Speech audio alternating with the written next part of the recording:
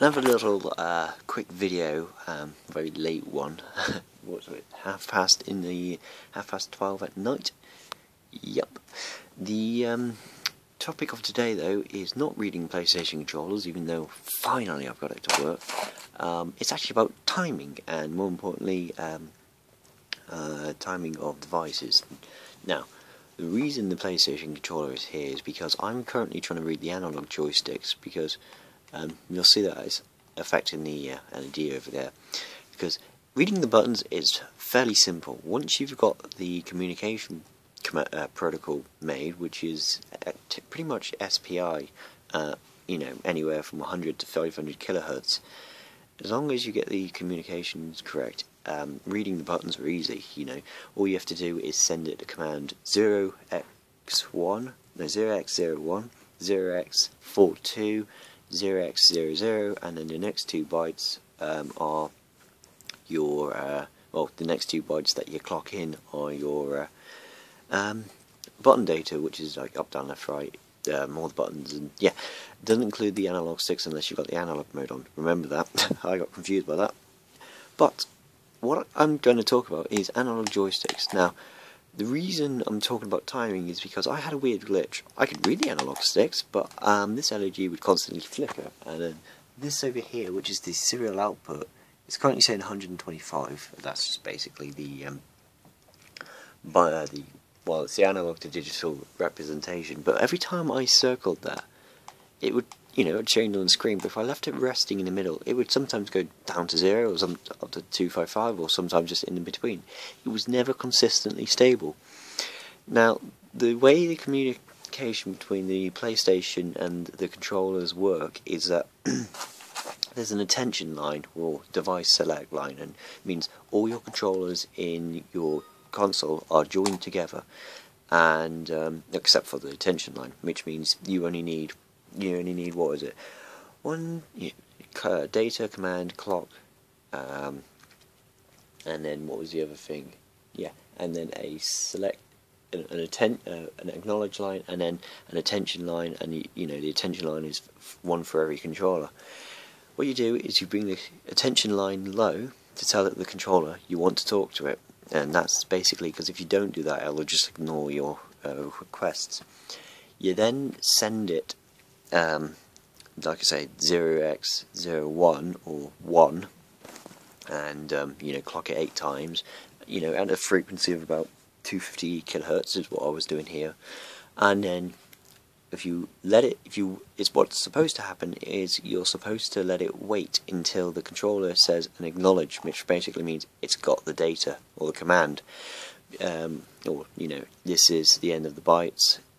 Here's the clock for the next ones, and that's basically what the acknowledge line is. I'm not using that here.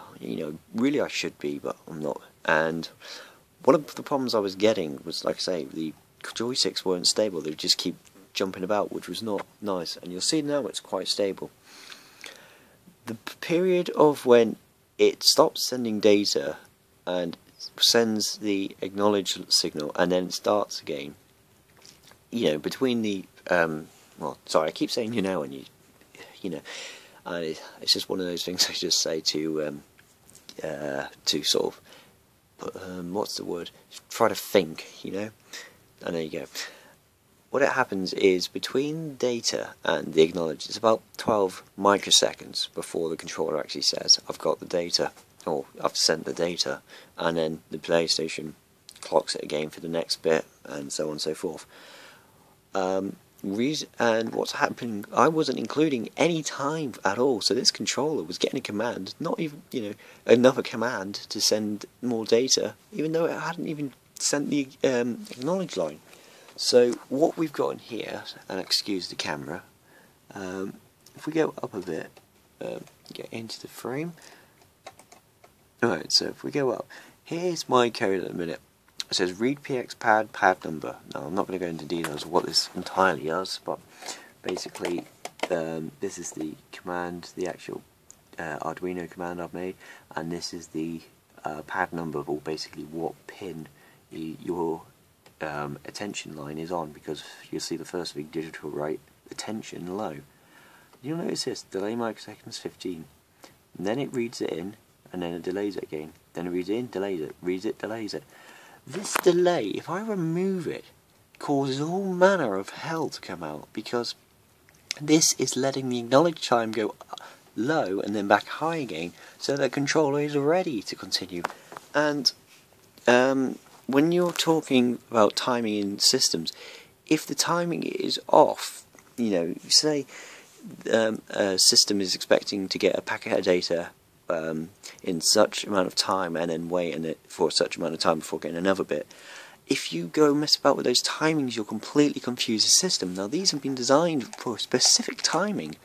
You know, the clock frequency doesn't matter so much, as long as it gets a stable clock and it's got the times roughly in the right place, it'll be fine. But the period between sending packet bursts are very crucial, because you see here, it's nice and smooth, and this is a PWM controlled LED. That's why the Arduino can control it. I want to get what's it called, a ADC, no, a DAC to run it on a project I want to do. But if we go over here, in fact, what I'll do is I'll delete all those. Well, I won't delete them. I'll comment on all those delay microseconds, and I'll show you what it does. Okay, we're back, and the controller's back in analog mode, and for the reference, I'm not pressing the button. If I press the button, it won't turn off. This code is told to force the controller into analog mode and lock it. A thing you'll notice is some PS2 games is what they'll do is they'll tell the controller turn on the analog mode and lock it so you can't turn it off, because the games require you use the analog sticks.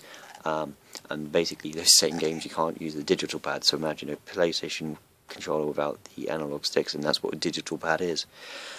Anyway, that's what that is. So that's not me turning it on and off, so it's nothing to do with that. I'm pressing the button. You know, if you want to figure out how to do that, you have to turn it into config mode and then tell it to do things. Really, you should go onto a website. I'll show you the website very quickly. If we go into this website, it's got all the timing diagrams. It's great. There's the URL. I'll try to hold the camera steady for you. It's store.curiousinventor.com guides PS2, and that gives you a list of all the commands you can send to the controller, and what they, well, not all of them, but you know, the most used ones and what they do. Great, because it means you can read the analog sticks, you can actually control the vibration modes, and I have done that. It's quite nice. Anyway, now let's have a look at that LED. Oh, can you see that? It's flickering. This is fully on. That's fully off. What's going on there? Flickering again. Shall we get the what's its name, serial prompt up? So there you go. Power responded. So we're getting this data, which is currently saying 126, but you see occasionally it glitches a little bit. You see where the numbers change? It wasn't doing that. Now, there's another library I've got, which is called the PSX library, How Creative, which basically reads the digital buttons. That works perfectly fine. So why does this work perfectly? Why do the buttons work perfectly fine, but not the analog sticks? I don't know. But I do know that the timing is very critical, not critical, very important when you're reading the analog data, or even the motor data, because sometimes that can screw up with the things. So it just goes to show that, you know, timing, because that's all that was those all that's stopping that is those commented out where is it? Yeah, commented out oh, where are they? Am I even on the right bit? Oh, I might have deleted them. They're all on the commented out delay lines.